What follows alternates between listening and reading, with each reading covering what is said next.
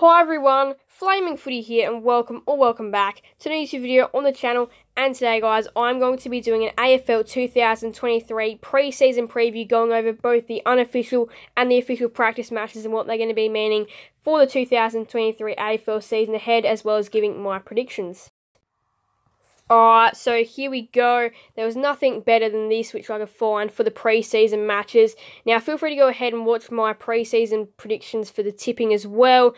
But first, we've got the unofficial match simulations kick off on Thursday, February 23rd, which is actually only 10 days away at the time that this video is going to be uploaded. 11 days at the time that I'm recording.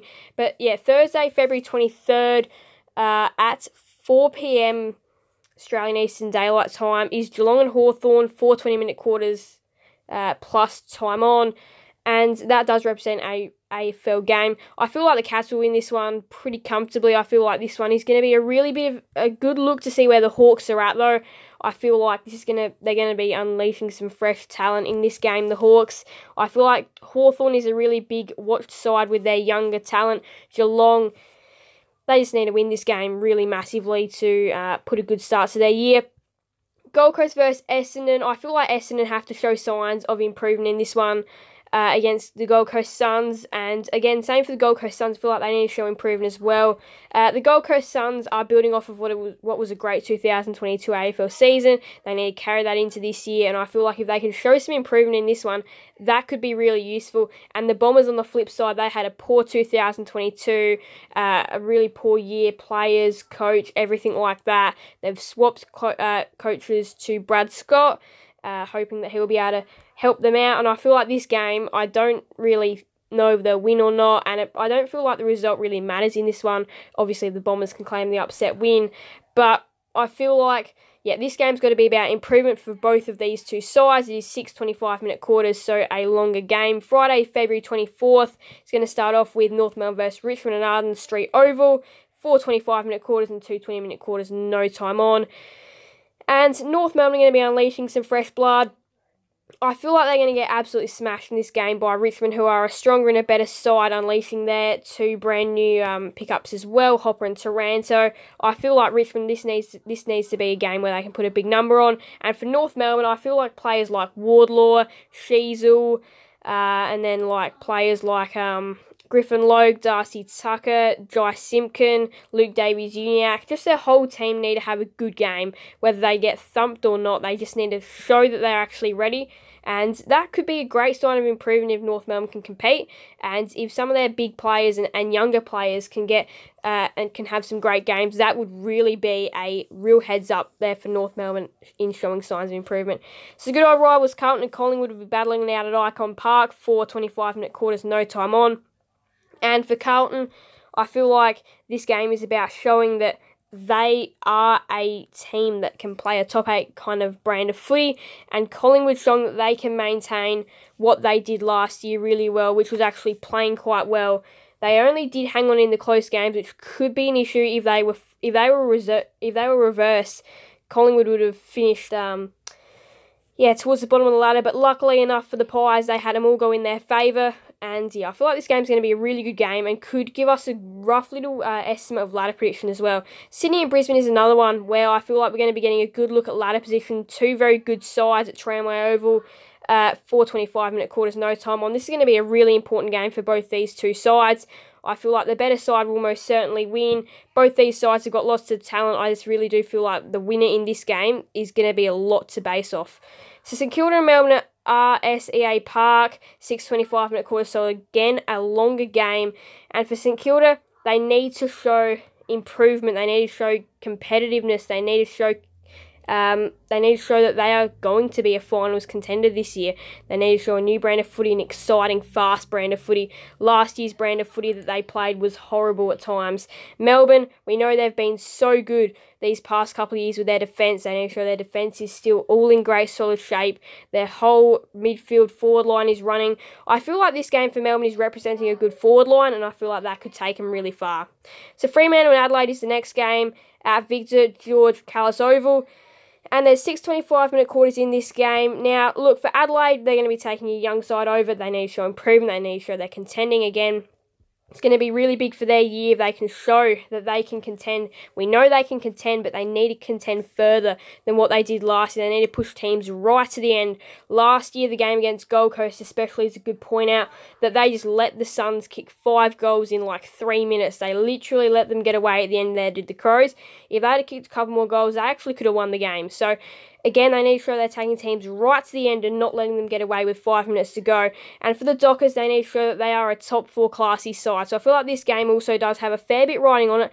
It might not be a close game, but I feel like those little details are going to be quite important. So West Coast versus Port Adelaide is the last game, and for West Coast, it's showing that they've actually got a fast, exciting brand of footy. And for the Power, it is definitely showing that they do have the material to be back in finals action, top 4, top 8. I feel like that game as well is going to be quite an important one at Mineral Resources Park, 4 28-minute quarters and 2 20-minute quarters with no time on. So I'll run you through my early tips. I have Geelong over Hawthorn. I've got the Suns over the Bombers. I've got the Tigers over North Melbourne. I've got, I believe it's going to be Collingwood over Carlton. I'm pretty sure I tipped them. I've got Brisbane over Sydney. I've got Melbourne over the Saints. I've got Freo over the Crows and Port Adelaide over West Coast. Alright, so here we go. These are the official practice matches. Starting off in March, there's a week bye after these before the 2023 AFL season kicks off. The first game between the Hawks and before I start, actually, these are real AFL games as well. They represent a real AFL game, not with however many quarters or whatever you want to do made up. This is a 4-quarter 20-minute plus time on game, so it is a real AFL game, and the Hawks and the Pies kicks it off at UTAS Stadium, and I feel like this game is going to be, again, quite important to see what the Pies have got and the Hawks. The week before is going to be really important as well. I feel like that Carlton-Collingwood game is going to be really important, and what the Hawks can do against the Cats. Again, it's just what can the Hawks do against the Pies? What are they going to put up? We don't really know. At UTAS, they are probably a chance to win, but I wouldn't be tipping them. I still feel like the Pies will be able to get the job done. So the Dockers and the Power in WA, this is a massive game for both these sides. Port Adelaide, obviously, as we know, want to make the finals. Fremantle as well. I feel like for the Dockers, this game is, again, just replicating what they did against Adelaide the week prior. If they do what I say they do, they should, again, just really focus on what they did well last year and just try and put that into practice again. They need to show that their forward line as well, I feel like, something that I actually didn't touch on before. Their forward line is the only thing that will cause them problems this year. If they've got a good forward line, their defence is really sharp and solid, and so is their midfield. So if they can get that forward line right, I can't see why they couldn't be a top 4, top 2 grand finalist winner. I couldn't see that. So I feel like Fremantle is just, in these couple of weeks, against the Crows and the Power, trying to find what forward line works. And then for Port Adelaide, again, it's just unleashing some of these stars and this younger talent to see what sort of team they have to play with, and then, yeah, really attack the finals. So Brisbane versus Geelong, I feel like the game to watch out of any preseason game is definitely going to be this one. This could potentially be the 2023 grand final right here at Brighton Homes Arena. And the Lions and the Cats, we know they've got probably the best sides in the competition. They are stacked all over the ground. Both their off-season approaches were really good. Brisbane, they again attacked younger talent, but also getting an older, experienced player in Jack Gunston. The Cats, for them, it was just all-out younger talent and getting a top 10 draft pick in Jai Clark as well. Now, my tip for this game was the Lions. I feel like the Cats can have to be beaten throughout the year. I feel like the Lions can actually really have a good start to their year. But look, I reckon this game is going to be a really close one and a really good one. Must watch. So St Kilda versus Essendon at RSEA Park is the next one on Friday. And I feel like this one could be a pretty decent match. The Bombers, as I said, have got to show improvement. The Saints, so do they.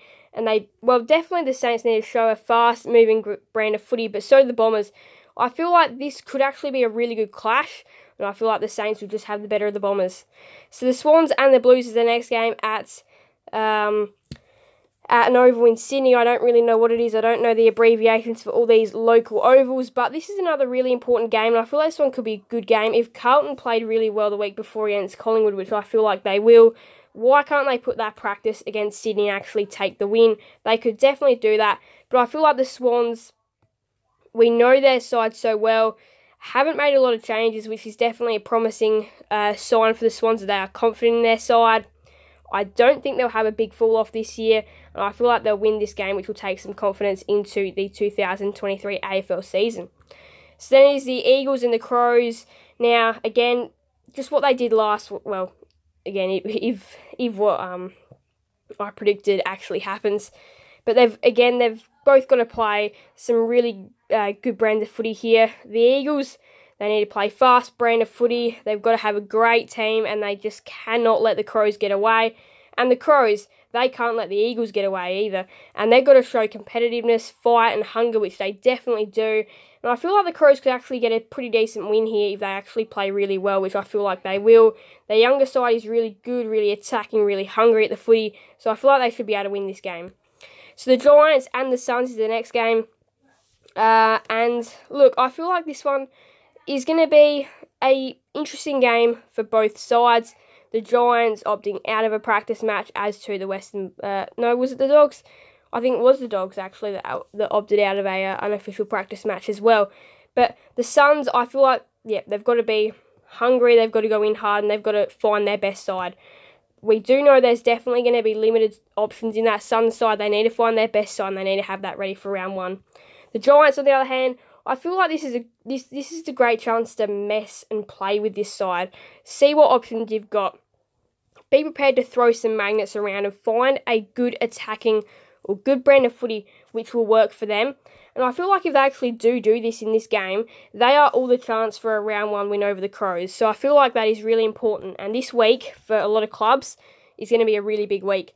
I feel like the Giants just got to find what works well for them. So then the next game is the Doggies and North Melbourne at Icon Park. And again, North Melbourne is just showing having some younger players, some talented younger players having some good games, and again being prepared to just throw a couple of magnets around. Same with the Western Bulldogs. See what works well. We know they've got lots of tools all over the ground. Throw some of them into the defence line. See what works. Try and find your best combination for round one. I feel like the Dogs absolutely have to do that, as they want to be in the finals hunt this year. But my prediction for this game is the Western Bulldogs to go ahead and win. I feel like they'll be too strong. We do know that Bevo does like to throw the magnets around though, so I feel like he must do that in this game. So then the next game, the final game of the pre-season matches before round one, is a really exciting contest. Melbourne versus Richmond. Now, we know these two sides have incredibly great midfields. I feel like that's what makes these two sides. But we also know that Melbourne's defence line is really what led them to that premiership win in 2021. So, again, I feel like for the Demons, it's just getting that forward line right. I feel like that's the only part they're missing. I feel like they would have probably won the flag last year if they had had a better forward line. Bit of inconsistency down there at times did lead them to some disappointing games. And then for the Tigers, I feel like it's just finding that perfect mix. We know their midfield is stacked. It is actually overstacked. There's probably too many players fighting for a spot. So it's just maybe moving a couple to half back, just seeing what works as well. But just really showing that they are a top 4 brand of footy players and a side. So there we have it. Those are all the official practice matches done as well. I feel like there is a lot riding on these matches, including where you're going to play your players. Are you going to throw the magnets around? Having some breakout players, new brand of footy, whatever it be. I just feel like this is the perfect time to get your team and players ready for round one. So I feel like these two games offer some flexibility and a little bit of, offer some flexibility and some time to actually practice against another AFL side before round one, which can make you go in feeling the best you possibly can. Even if it's after 2 losses, you can still get positives out of there. For example, bright players or just what worked. I feel like that's what these weeks can really be about, is trying something new perhaps, seeing what works, or playing the way that you feel like could work in 2023. I feel like that's what these weeks are about. So these are going to be some really interesting games, and I reckon this could be a little sneak peek at what the 2023 AFL season has to offer for us. So there we have it. There is the AFL 2023 pre-season preview. There are some massive games in here which could definitely set us up for the 2023 AFL season. As I said, these can be experimental weeks. So thank you guys all so much for watching. Make sure to leave a like and subscribe and hit that notification bell. So you guys never miss another video on the channel. Thank you guys all. Smash with this. Bye everyone. Flaming Footy out.